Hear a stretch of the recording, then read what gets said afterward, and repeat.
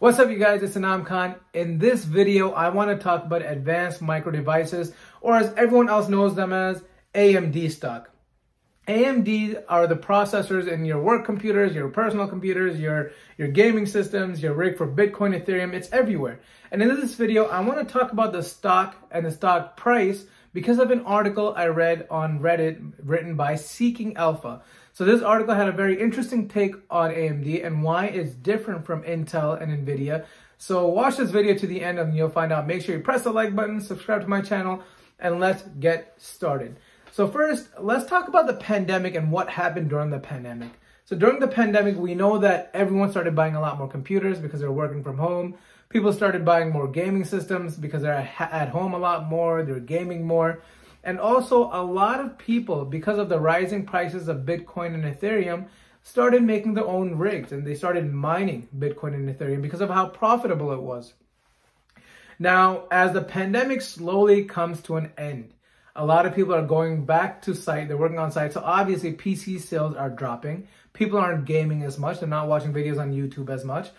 Also, prices of Bitcoin and Ethereum have gone down, so mining them is not as profitable as it used to be. So what happened because of this? Well, NVIDIA and Intel both missed earnings and they dropped their future guidance by a lot. Now, the author says people are mistaking AMD to be Intel and NVIDIA when it's totally not. So here's the argument that's made. AMD has increased revenue by 85% in the last 2 years. It has not dropped. Also, their earnings are up 67% year over year. And guys, keep in mind, this is during a chip shortage, right? This is insane. This is insane growth.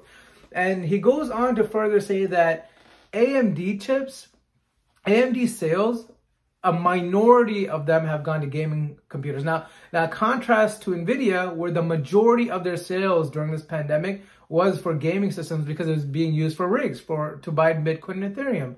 So that's a big difference there. These companies, Intel and NVIDIA, are dropping, whereas AMD is getting higher, increasing sales and taking over market share. This is what we want to see. Now also, AMD is trading currently at like a 17 times earnings, which for a tech company is not that high. Generally, you'd see, especially like during the pandemic, tech companies were trading at like a 50-time multiple, right? So what the author of this article predicts is that people are making a huge mistake by comparing AMD to Intel and NVIDIA. And he believes that AMD should be trading at least a 20 multiple. And when you multiply that by a $10 run rate, he believes that AMD should be trading at around $200 a share, which I think that's like 3-4 times the price of AMD currently. So again, this was a very interesting article. I really want to hear your thoughts about it. So comment below on what you guys think. Let me know in the comments below if you own any AMD or not. With that being said, guys, I'll see you guys in the next video. Peace.